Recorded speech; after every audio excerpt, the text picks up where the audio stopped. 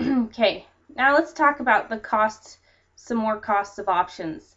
I'm guessing this is the one you had questions about. It says Juanita Wade's new car has an MSRP, that's the retail price, of $24,654.05. That includes the title and the processing fee. The Premier package, which includes surround sound and DVD, cost 3 times the amount. So we want to go ahead and highlight that fact.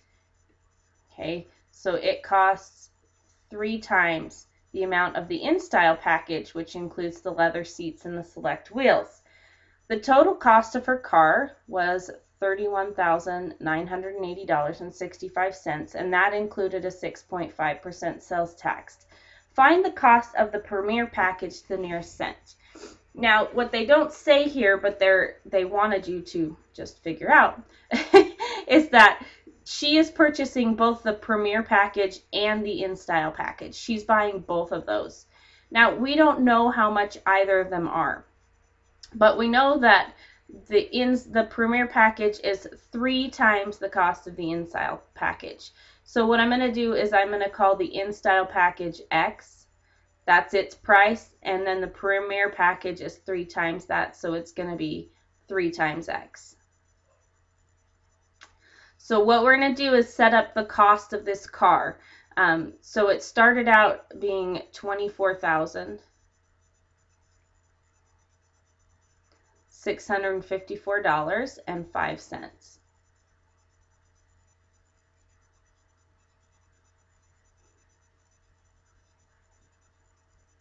Okay, so we start with that, and then you would add to that price your packages. So again, one of them was 3X, that's our Premier package, and the other was just X. So we're adding 3X and we're adding an X. So far, so good.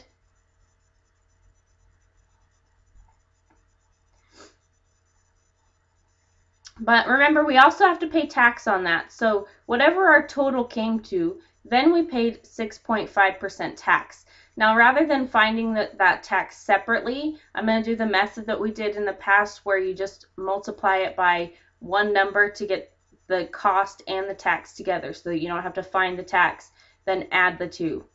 And our method for that was to first take our sales tax, move the decimal 2 places to the left. Now again, if you wanted to find the tax, normally what we do is take this total times 0.065 and then add it to this total again. A way to get around that is to multiply by 1 plus your rate. And what that does is the 1 that you're multiplying by gives you your total, and then the rate gives you the rate, and it gives it to you all in one step. Does that step make sense to you? So this, if we multiply by 1.065, that will give us the total with the tax. Again, because the 1 gives us the total that we had, and the 0.065 gives us the tax.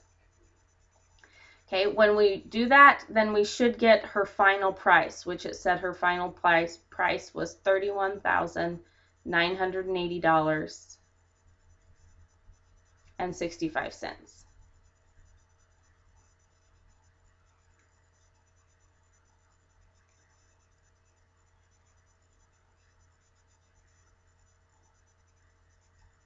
Okay, so now we need to solve this. Okay, notice we are multiplying all of this stuff by 1.065. So the first thing I'm going to do is figure out what the price was without tax, and I'm going to do that by dividing both sides by 1.065.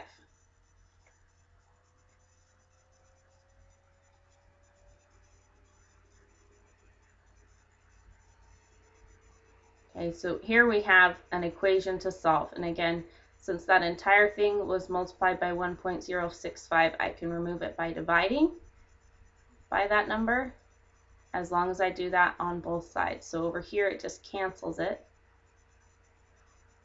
And over here, I would actually need to take out the calculator and divide so I know what number is left there.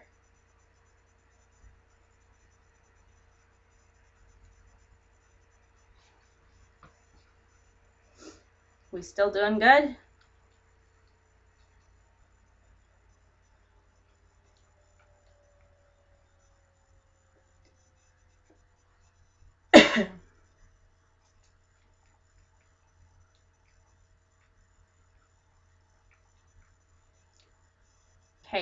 So now I'm down to my next step.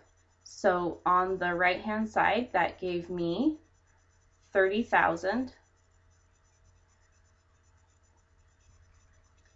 $28.78.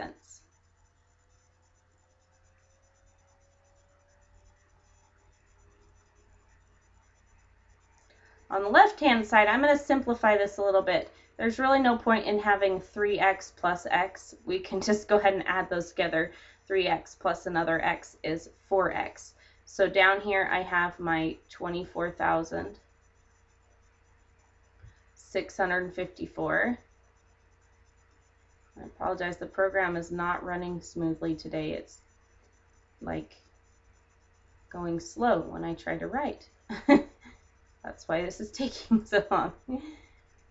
Okay, plus 4x. That's what I have over on this side, which gives me, again, I just have this equation and I need to solve it. And so to solve, I need to get x all by itself. It has this 24,654.05 added to it, so I need to subtract that. Again, my goal when solving equation is get the x or the variable, whatever it is, by itself. So I'm going to move everything that's with it to the other side.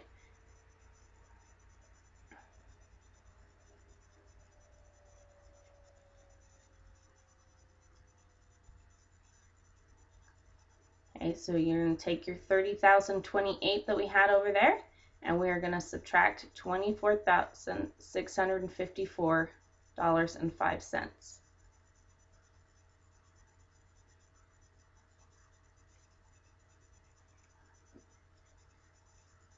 So leaves me with just 4x here.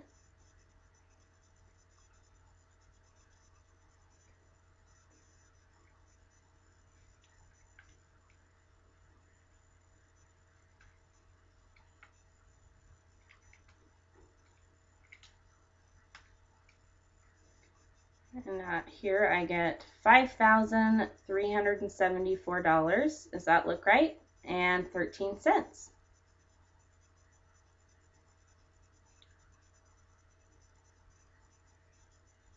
Okay, now all we have to do, it's 4 times x. Now all we have to do to find our x is divide both sides by 4. So we're going to take that 5,374, divide it by 4.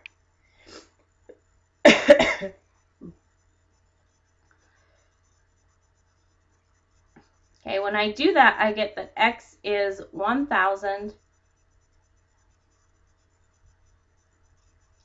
$343.53. Now, then I want to go back up and say, okay, well, what did my x stand for, and did I find my answer yet?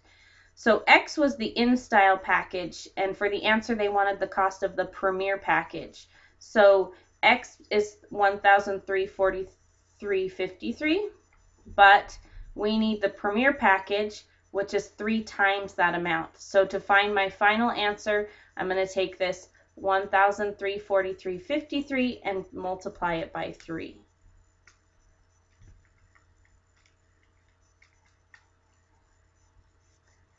And then I have my final answer. We went through lots of steps to get there, but it is $4,030.59.